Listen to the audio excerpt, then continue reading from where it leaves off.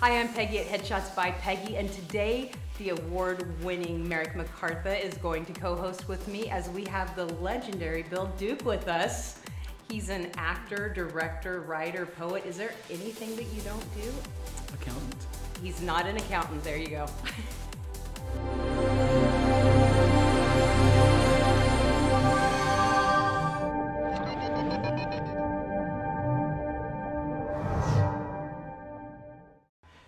Your experience too with coming up in Hollywood was dealing with discrimination a lot, even as director, which blows me away. Yes. That and you know, I famously talked about your experience with going to direct Dallas. Yes. Which at the time was the top show on television. Top show. You did. Who Shot JR was like a national movement. It was. So for you to show up and a guard to.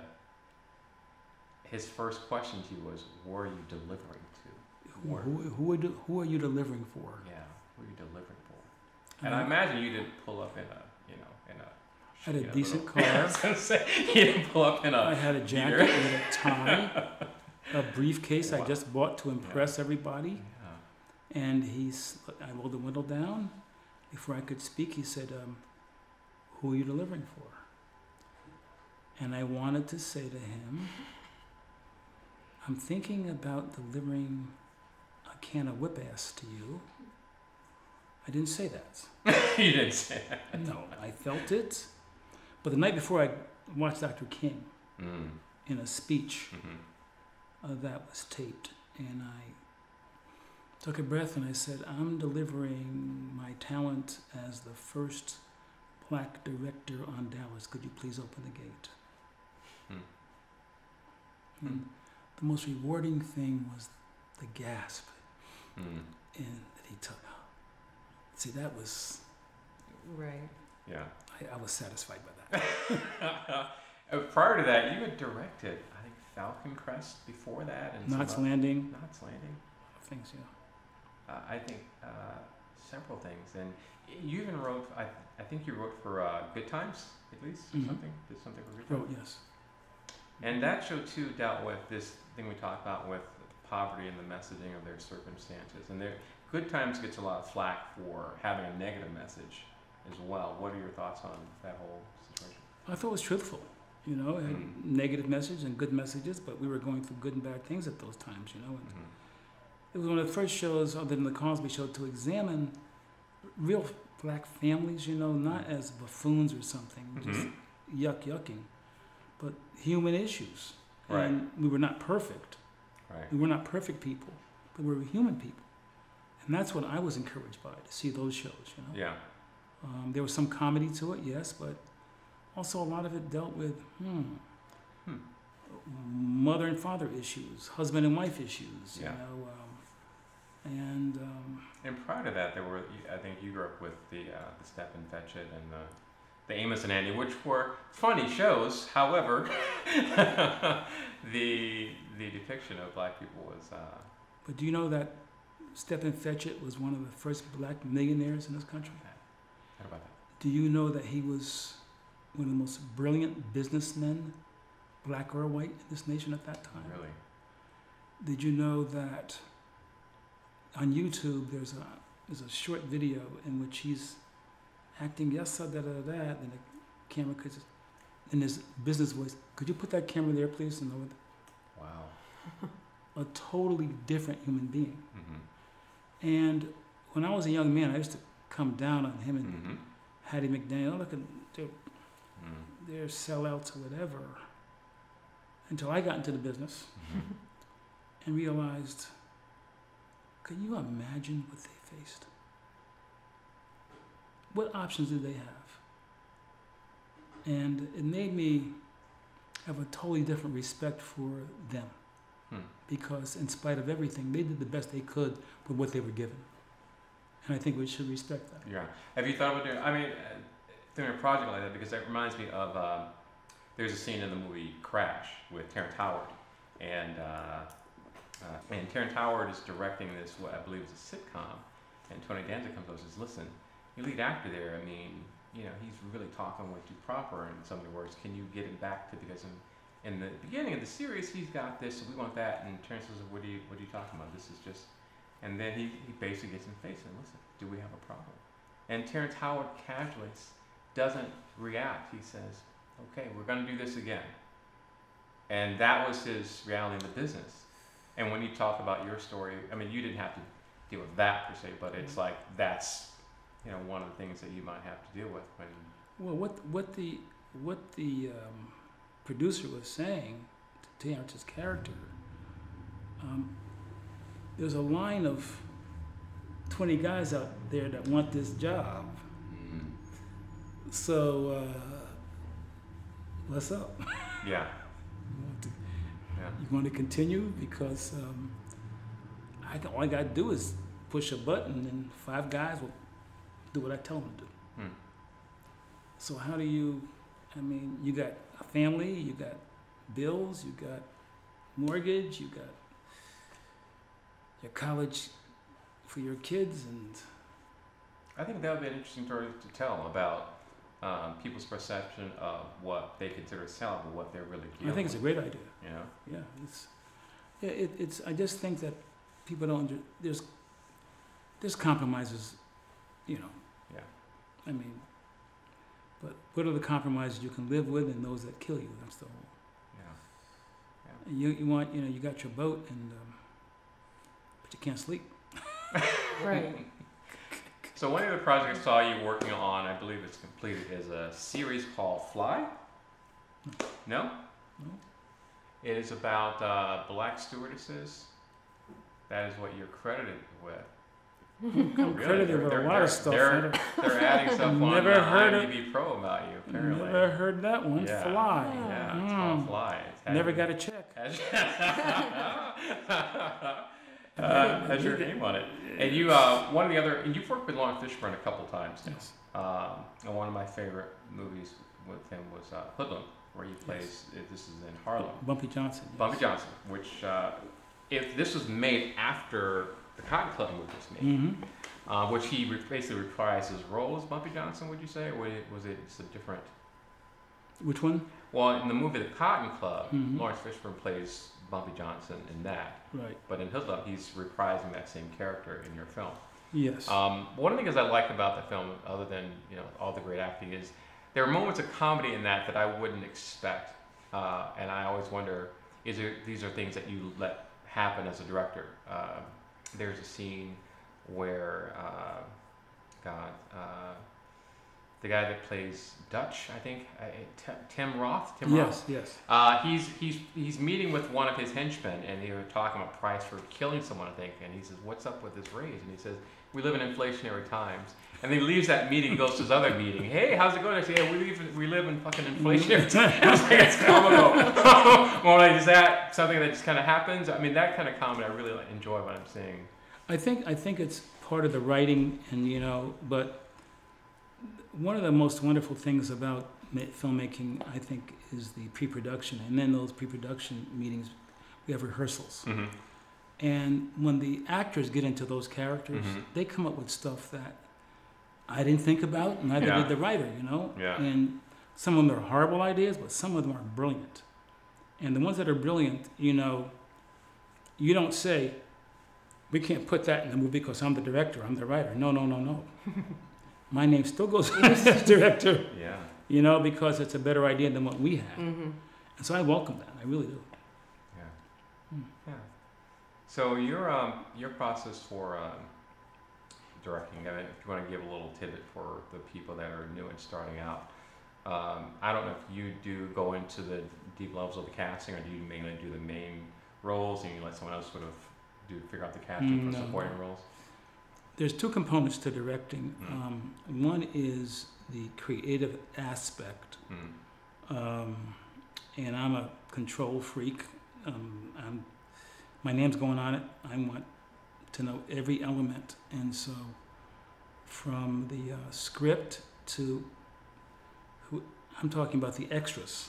I want to see the pictures of the people who are the extras, and even if I don't audition an actor, we sit down and talk before I hire them about their feeling about the role and so on. It's not an audition. I just want to make sure in sync with where we're heading, you know. Because once we agree, then we have a deal. All right. So then I have to take that vision and translate it to sometimes 100 or more people, the crew, the cast, the drive. I mean, you got to translate. So the creative aspect is very important. But the second part of directing is management. And it's management of three things. And it's the most important part of directing. You're managing time, people, and money.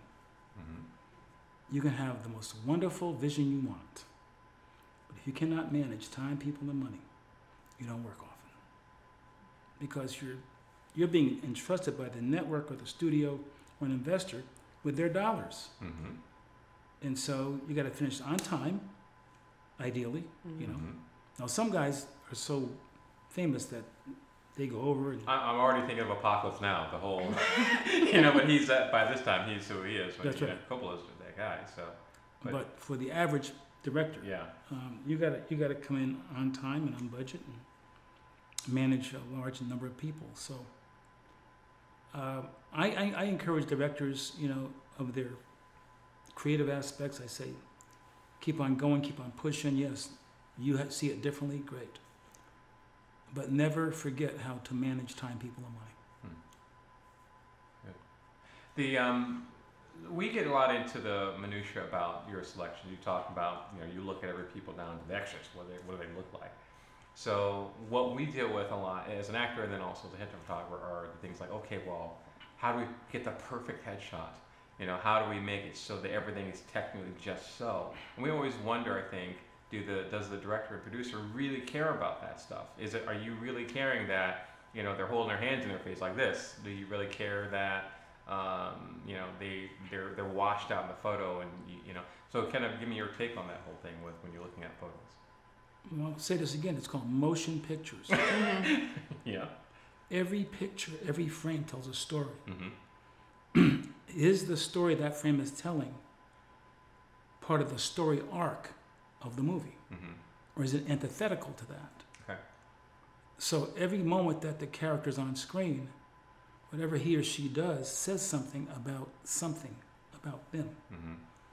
And it's as long as the actor is in line with that, there's no problem. But it's like most actors, I think, that, I mean, the ones that I work with anyway are professional to the degree that we're on the same page.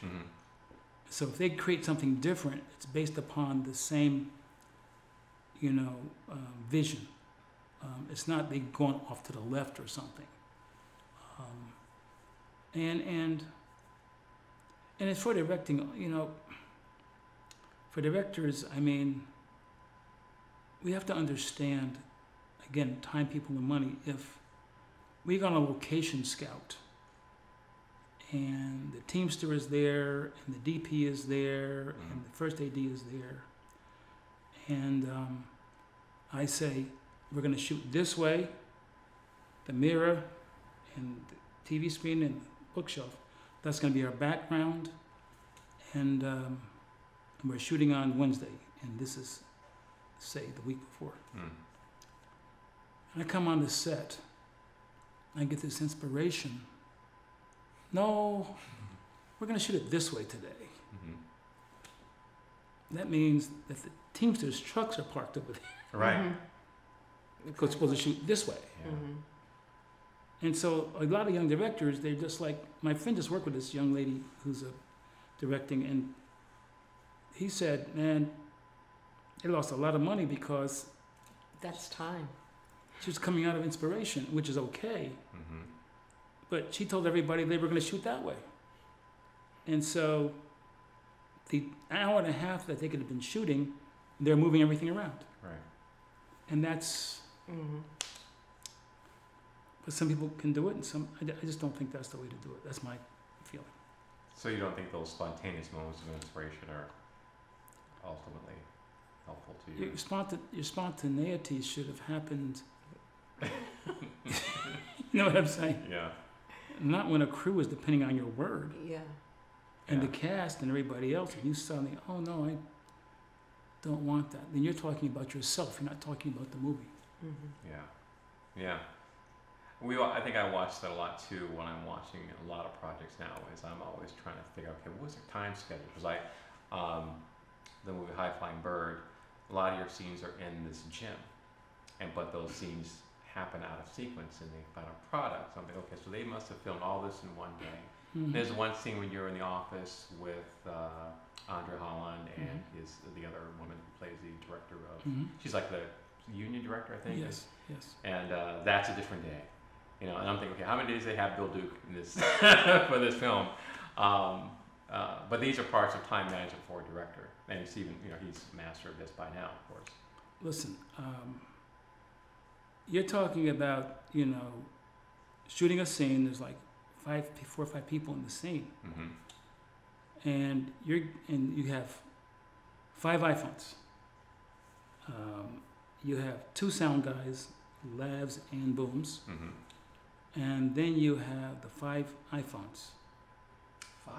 Yes. One iPhone's getting the master.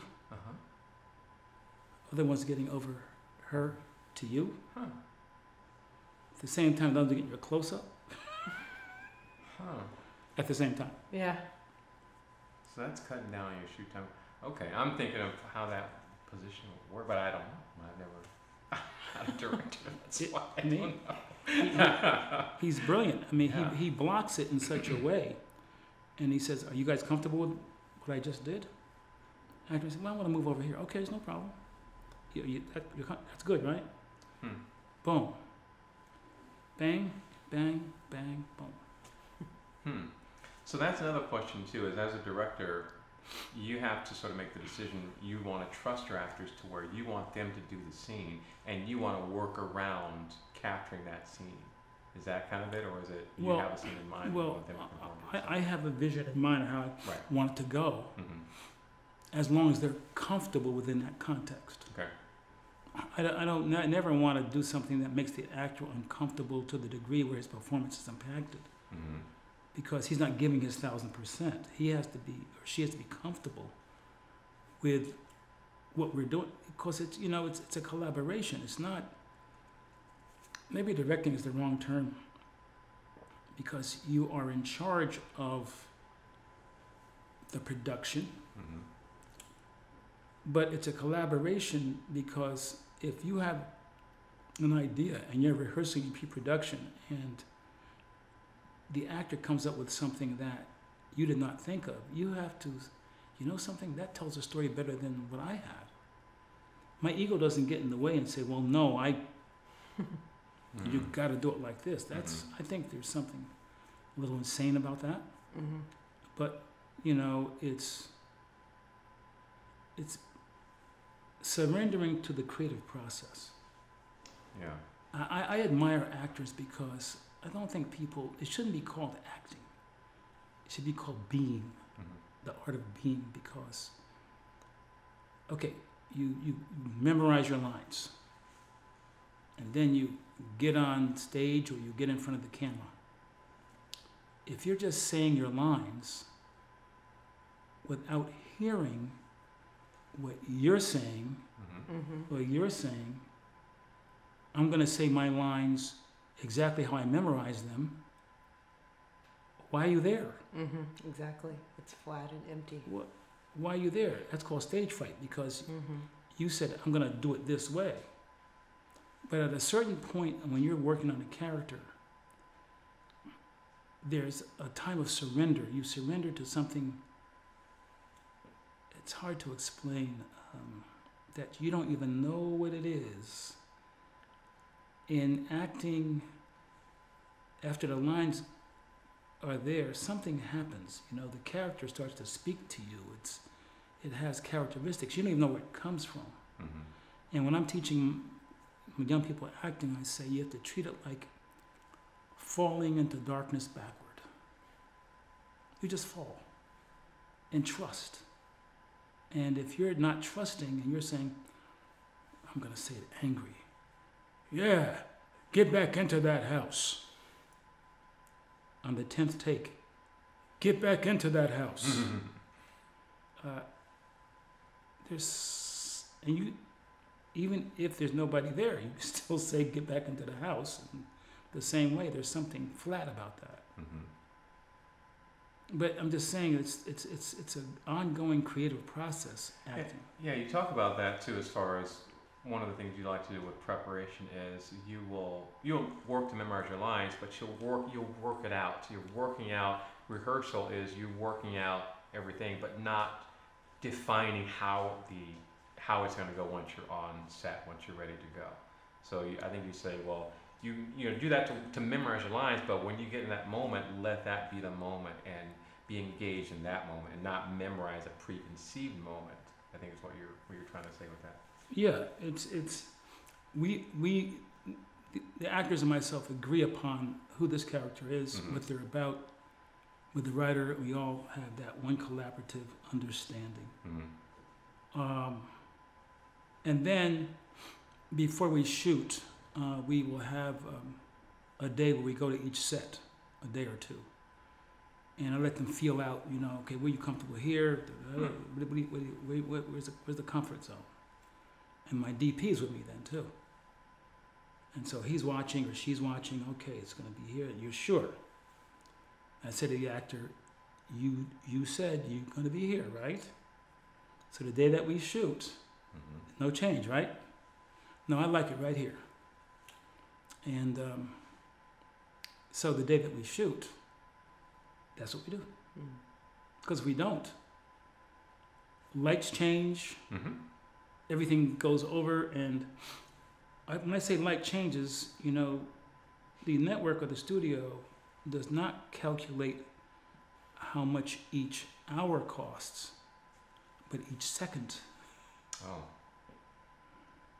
Yeah. So we can't, we can be creative to a certain extent, but once we have a verbal agreement Yeah. through collaboration, we have to do that. Yeah. I think I learned too there's fundamental differences as far as directing a feature film versus directing a network series. And I didn't know this for years as an actor, is when you go, the directors come in, there's a show that's established, and they have the directors that rotate in. And they have a certain look and feel of that show. That's right. That as a director you're required to kind of keep to. That's right.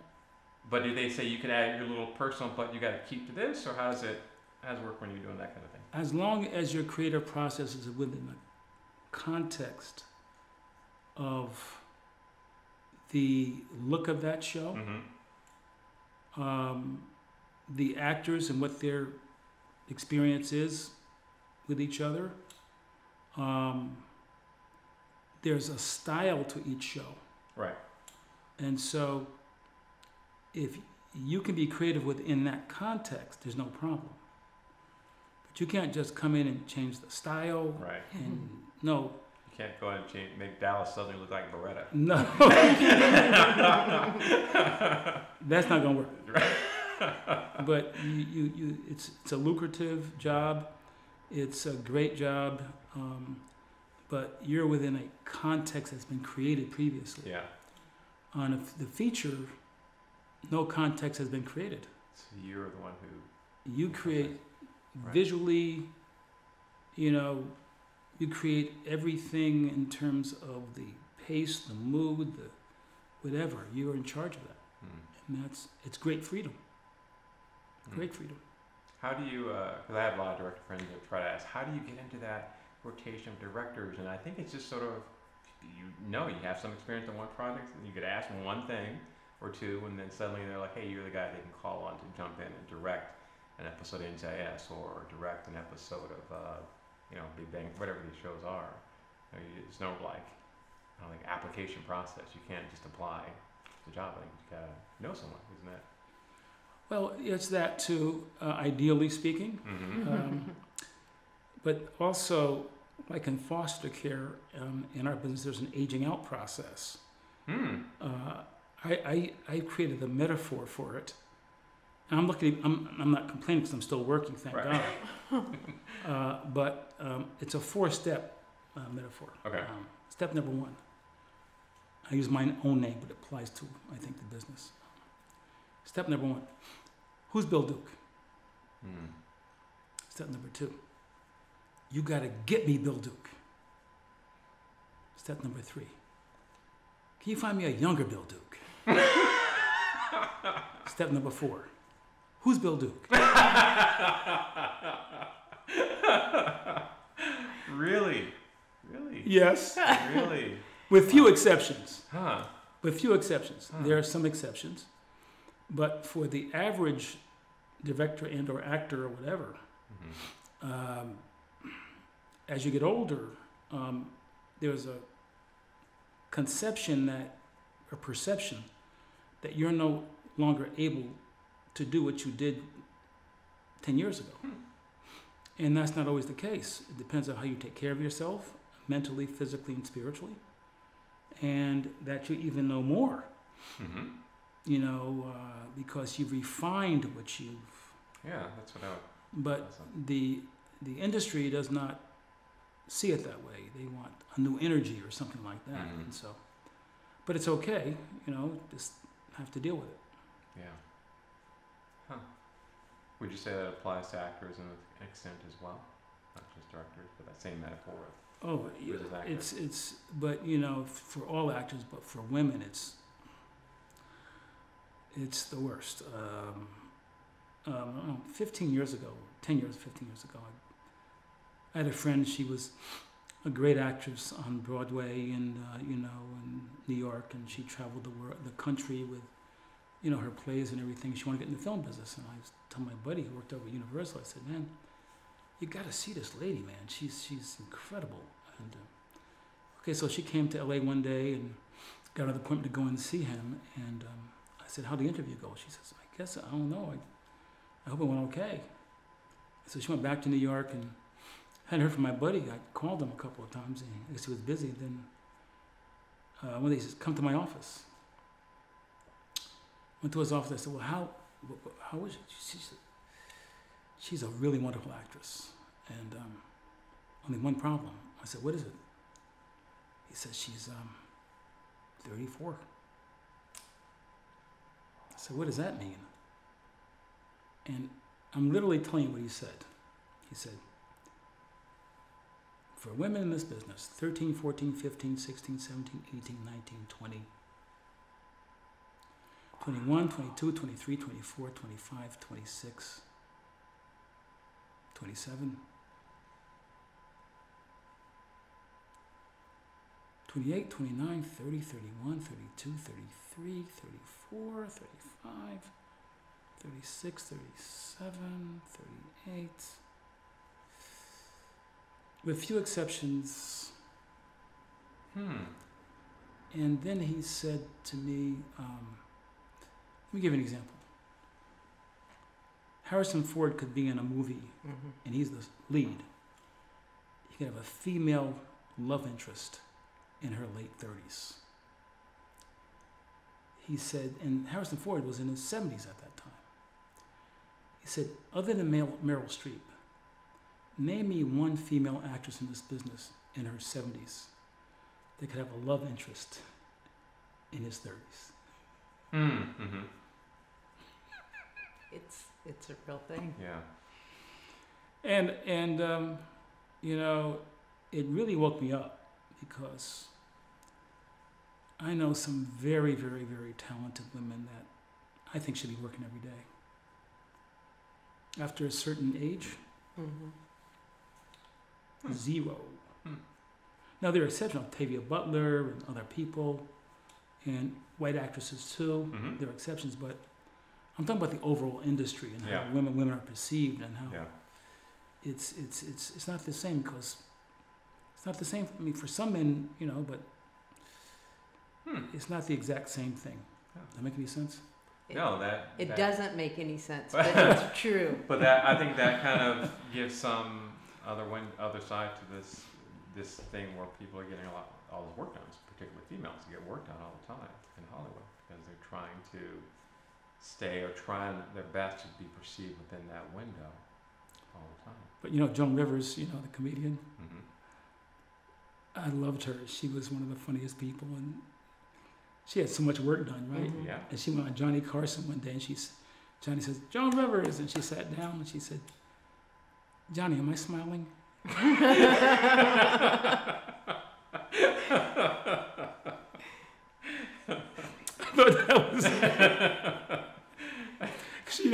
no longer knew. She didn't know anymore. Just no. I didn't care. Yeah. All right, Peggy, you've thoroughly researched and read through. Well, you know, I get accused of talking all the time, and I just want to point out that I didn't talk a lot in this one. I want recognition for that. Because this was very enjoyable. This was. I just have one question I want to ask. Now, you know, you're an amazing actor and an amazing director. How is it to act under another director? I mean, that's not my job today, and so you go in. Is there ever, you know, Never. is it ever weird or nothing? It's just always a. Well, I try to work with directors who want to have respect for actors, and it's collaboration. And they know what they're doing, you know, and the script is a great script. You know? That's my preference. But early in my career, you know, and when I'm acting, I don't direct, and I'm an actor. Right. And I don't talk to the director about anything other than my character. That's called respect. But I worked with a young director, like 20 years ago. And I was having trouble with the scene because I didn't quite understand why the character did what he did at this particular time, because it was inconsistent with the history of the character. And so I said, "Hey Frank, you know, can you help me with this?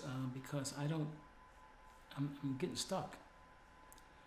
And he took a breath and paused, and he said, "Yeah, I can help you." He says, "Make it more blue."